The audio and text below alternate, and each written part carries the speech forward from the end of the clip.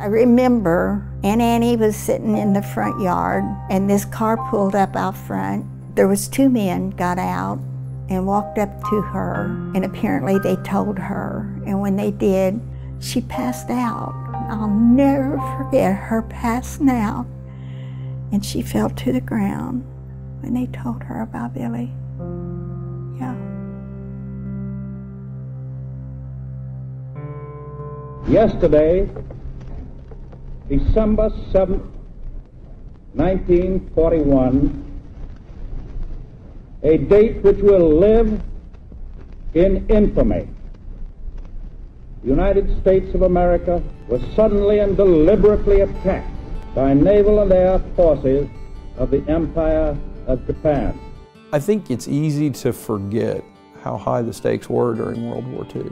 The war in Europe and the war in the Pacific, it was black and white. It was the good guys versus the bad guys. To me, being from little old Evansville here, I thought our participation in the production of tanks, airplanes, ships, ammunition, we did it all to contribute to the war effort. I don't know if there's any other town in America our size that supplied as much material as we did. The shipyards gets all the glory, if you will, and I think behind the shipyards is Servell. Republic Aviation. Bullets by the billions being produced at Chrysler. Over 3 billion .45 caliber rounds were made at Evansville Chrysler. Shane Uniform, they were making military uniforms. Pew Cyrus Erie and Shane Uniform and Boots and the steel companies. Evansville ended up the first full year of the war going from 18,000 regular industrial plant employees to 84,000 men and women working here. People were coming from all over the United States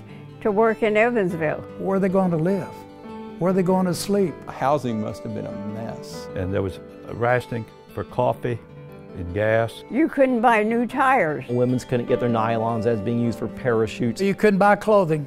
You couldn't buy shoes. You wanted a belt, you'd have to make one. One of the advertisements I've got that hangs in my class has the slogan on it: use it up, wear it out, make it do or do without.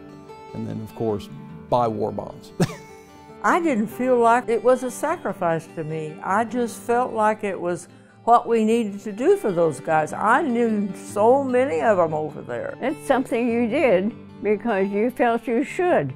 It was for our boys.